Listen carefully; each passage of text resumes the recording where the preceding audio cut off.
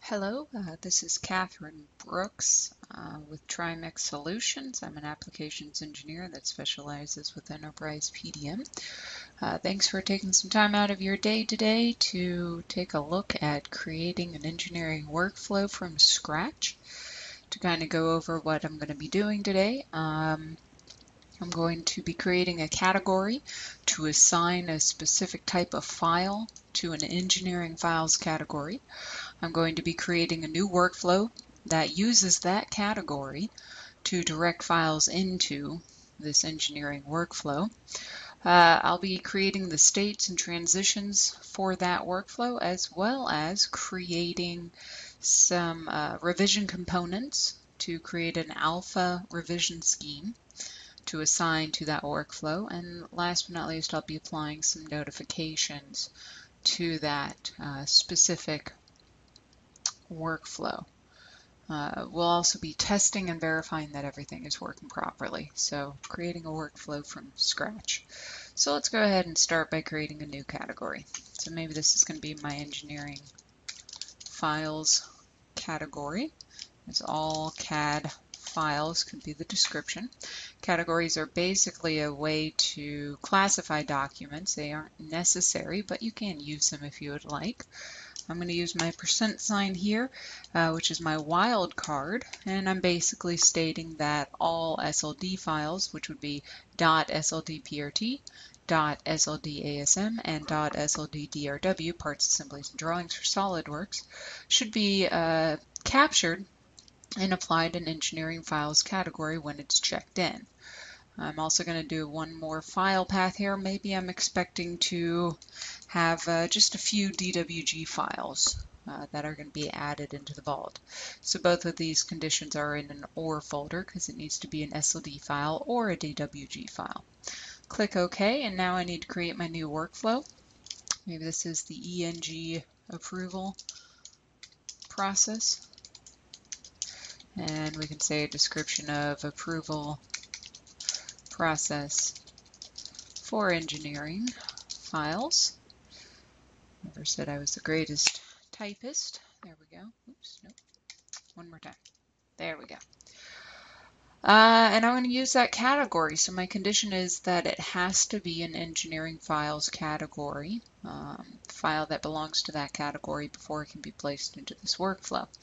When I go ahead and click OK, we get an initial state. Every single workflow must have at least one state, and one single state must be signified as the initial state. So I'm going to go ahead and change the name of this initial state to work in process. And I'm going to go ahead and add maybe the engineers and the project managers and say that everyone should have almost all the different permissions here, but maybe engineering isn't allowed to destroy, increment the revision of a file, or permit or deny group level access. Otherwise, they have all the other permissions. Project managers have everything, and of course the admin should have everything. Okay. Let's go ahead and put in another state approximately here. So I click on my state button, click somewhere within the field approximately, and I can say that this might be pending approval. This is not going to be the initial state, but let's go ahead and add the engineering group and say that engineering should at least be able to read the file contents. They can't really do anything else here. Really up to you if you want to change that. And then of course project managers should have all permissions, and we know the admin does have all permissions here by default, which is what we want. Approximately move it into place, and maybe we need another state. Maybe this is released. And again, we want to make sure that at least for the engineering group, they are able to read the file contents. And then maybe for project managers, we give them permissions to do everything. Okay. Now that we've got our states, we need some transitions that move from state to state, which kind of rounds out our workflow here. So I'm going to click on my new transition button, and you'll see that we have a source tip or a tooltip stating to select the source state. So where is it coming from? Well, it's coming from work in process, and then select destination state is going to appear as soon as I click. And so basically this is saying click where it's going to. So where is it coming from? Where is it going to? Well, it's going to pending approval. So we can maybe call this submit for approval. And we're going to go ahead and allow all users, all groups, permissions to use this. Okay, pretty straightforward. Let's clean that up a little bit. Maybe we need another transition. This time around, I'm going to use my right-click method, new transition from pending approval to released. So we're going to say approved. Great job. It has been approved. Engineering, project managers. Click OK. And again, I'm going to let, actually, I'm not going to let engineering approve their own work. So I'm just going to have the project managers have the ability to use this transition. So basically what we have so far is that engineers are able to do whatever they want, essentially with files that are in a work in process state. Engineers and managers are allowed to submit the files for approval. Once they get to pending approval, engineering can see the files, but they cannot make any edits or changes to the files. Project managers, on the other hand, do have the ability to make changes to those files. In order to approve a document, you must be in the project manager's group. Otherwise, if you're an engineer, you cannot approve your files or anyone else's files. So let's say that we want to add another transition here to reject. We have the ability to approve, but what if there's a problem with the file? We also want to be able to reject. So I'm going to select the source state being approval, and this time I'm going to choose the destination state as work in process, and we can say rejected here. Who should be able to reject it? Well, project managers, probably a good idea. Now let's move it over to the side so it's a little bit easier to read, a little bit easier to see. Okay, now that we have our loop back in order for a file to be rejected and to go back into the work in process state, let's also create a loop back from release to work in process. That is essentially our new release. Maybe there's an ECO or an ECN or an ECR that's been applied to these engineering files, and they needed an ability to move back to work in process. So I'm going to click my source state and my destination state, which is work in process, and maybe we'll call this new release. For permissions, we're going to go ahead and let engineering and project managers move these files to the work in process state using the new release transition. Last but not least, maybe we need to have a bypass. Maybe we want to be able to take files from work in process straight to released. Probably a good idea, which would essentially be our no approval required.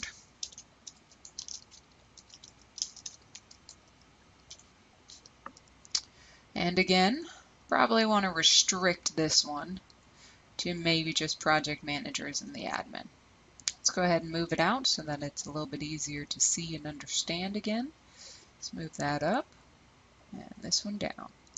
Looks pretty good. We've got a fully defined workflow here with 3 different states, multiple different transitions. Let's go ahead and save. Right now we know that the admin has permissions to do everything in here. But before we test or continue on, we need to make sure that we put in a new revision. So let's go ahead and create a new revision component. This will be my alpha component. My format string that I'm going to be using is capitalized alpha scheme, ABC, all the way to Z. And now I need to create a new revision number called alpha revision number. Of course, this can be called anything I would like, but to make it easier on myself, I'm going to say that it is my alpha revision number. So now I've got my alpha revision number and an old numeric revision number that I'm not going to use.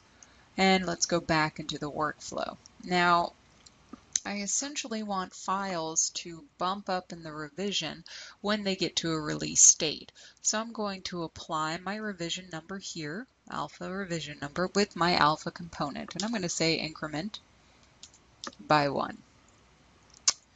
Now, any transition that leads into that state that I applied the revision number to, I need to tell it to actually bump up the revision. It's basically saying, hey, look ahead, see how much I need to bump up, and then actually do the bump in the revision. So I'm going to start with my approved, and I'm going to put in a new action. So I'm going to say that this is going to increment revision for all files that go through this particular workflow. So I have this ability to increv. Now, if I wanted to, I could restrict this specifically for SLDDRW files or any other file extension that I want, but I'm not going to. I'm going to run this for all files. But bumping a revision is a two-part process. We want to increment the revision in the database tables, which is actually what this is doing, but we also want to increment the revision that shows up on the data card. So we can say set revision variable on data card. This description is basically for my information. It's not really shown anywhere else but right here. So my variable that I'm setting is revision. And what is my value? Well, it should be the next available revision. And again, I'm running this for files, not just for specific files. So it's all files.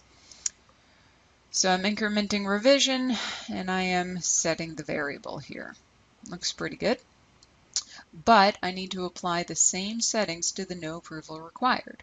So let's go over to my actions. This time I'm going to set rev variable, shortening it this time around.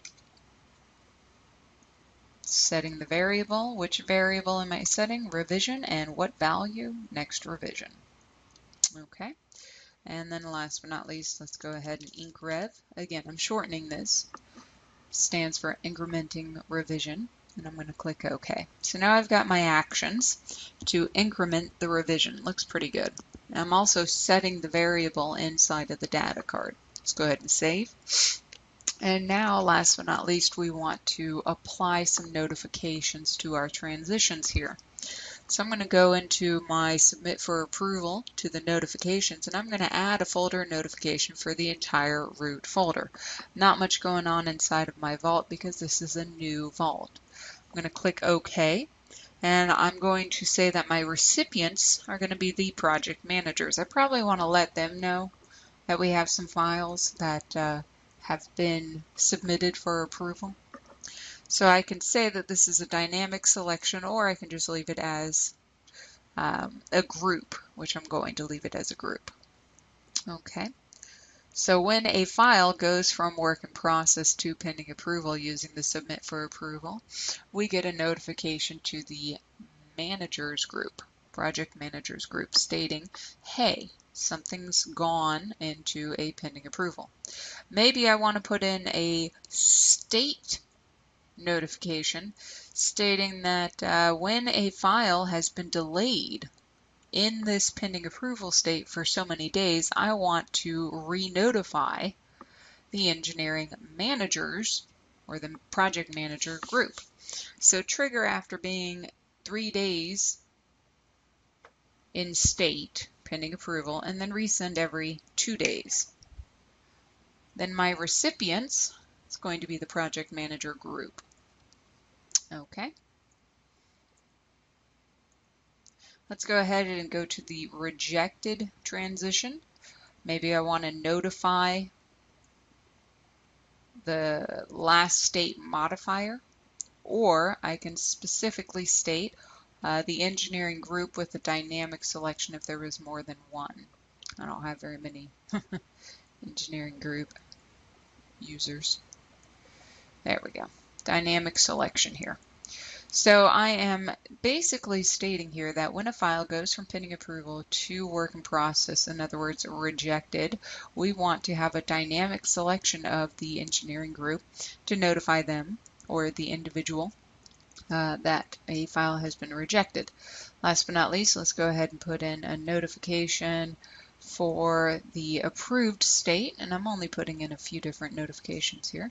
For both engineering and project managers, we want to notify everyone that a file has been approved.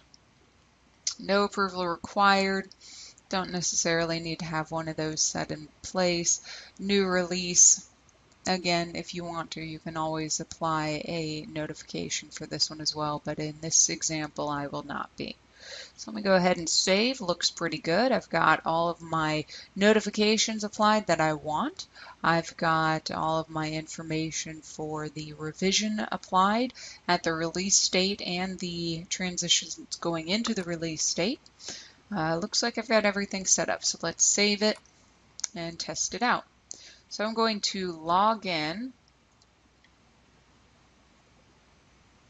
to this Vault TriMech Workflows, and I'm going to create a new virtual document. This is essentially my testing document, and I'm going to use the SOLIDWRS extension. So basically this is tricking the system into thinking that this is a SOLIDWORKS drawing.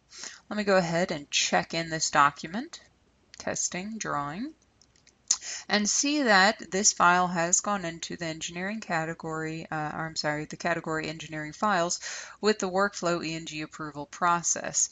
And we also see that this is in our local state work in process. Now, because the admin is part of the project managers group, we should also see some notifications, as well as we have the advantage of the admin user having all permissions to all states and transitions. So let me go ahead and say that I'm going to submit this file for approval. Let's just say test here for our comment. And we should see that this file has gone to the pending approval state, which it has. Let's go ahead and change state once again. Maybe we're going to say rejected this time around, and we're going to notify the user C. Brooks. Click OK. Let's go back to our submit for approval. And now we are back in the pending approval. And this time around, I'm going to say approved.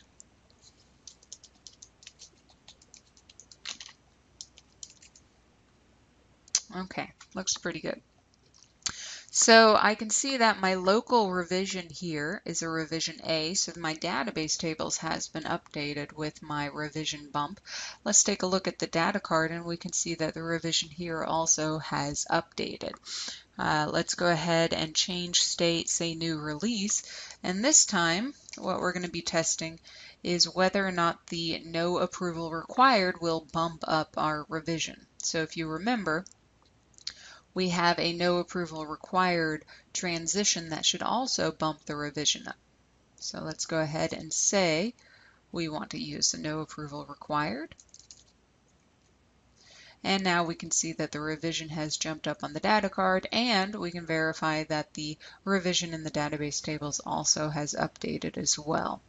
So we have a fully functioning workflow with our transition actions.